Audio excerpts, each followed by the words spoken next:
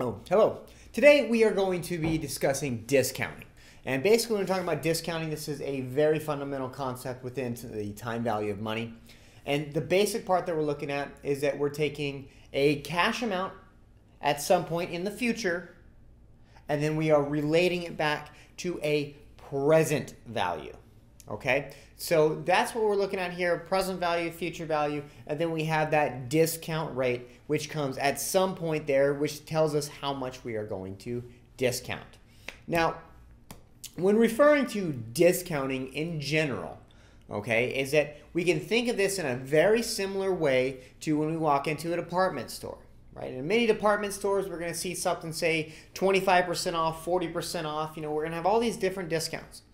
Now, when we take a discount, okay, if we increase the amount of our discount, what happens to the price we're going to pay? Right? It was $100. We take a 30% discount, now it's $70. Okay? If we make that to a 50% discount, now it is $50, right? And so that's what we're doing with discounting, okay?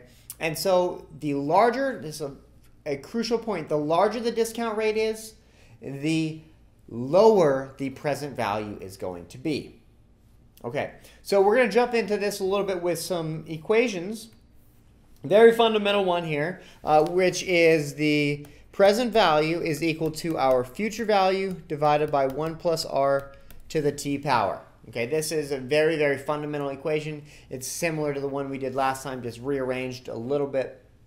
And basically what we have here is that we're looking at that future value, that future cash flow we're going to receive, and then we are using our discount rate right here, which is at R, okay? And then we are bringing it back to a present value, okay? So we're just going to give this example here is that let's say that we're looking at paying you $100 in 1 year, okay? So in 1 year, you're going to get $100. Well, we want to know exactly how much that $100 is going to be worth to us right now. Okay, so we're going to take that $100, okay, and we are going to put that underneath, and we're going to say a discount rate, okay? And now this discount rate is determined by a number of things. Most commonly, it's used as an opportunity cost. So if I let this $100 out of my hands, what else could that be doing for me, okay? So let's say that, I'm not going to be using these funds right now, and I will get paid $100 in 1 year. Okay, how much is that worth to me right now? Okay, now let's say I could take those same funds and I could stick them into an account at, say, 5%. Okay, so that's going to be at 0.05. And that's going to be in 1 year, right? So t is equal to 1. And so this tells us that we have a present value of $95.24. Okay? So that's saying that if I'm going to get $100 in 1 year from today, is that would be worth to me right now $95.24. Okay? So that would basically, if I put 95.24, that would generate for me a 10% return and run, excuse me, a 5% return and run that up to $100. Okay? Now, just clarifying that notion of the discount rate, okay, so this one here was a 5% discount, okay? What happens if we do a 10% discount, okay? So what we're gonna end up with here is that we're still gonna have that $100, right? Let's say interest rates change and somebody offers me another investment here, I can get 10%. All right, so my discount rate has risen. So what should happen to my present value, right? Think about the sale prices when we discount stuff. We increased our discount. What's going to happen to our present value? Well, our present value should fall, right? So we'll just check that here on our math.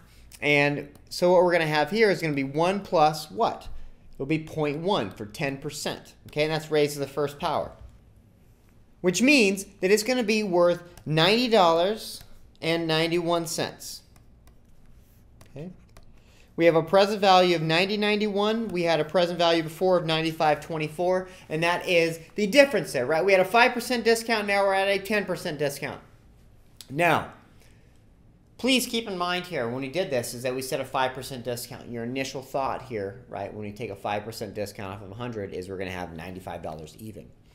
That isn't exactly the case because what we're doing here is that we are taking the present value, that $95.24, and that's basically adding a 5% interest rate on top of that. And 5% of 95.24 is going to be, you guessed it, $4.76. Basically, $4.76 plus 95.24 equals that $100, right? And you know, on all this stuff, check my math, right? Just make sure that I'm giving you the right information, okay? All right, and that's the basic process of discounting.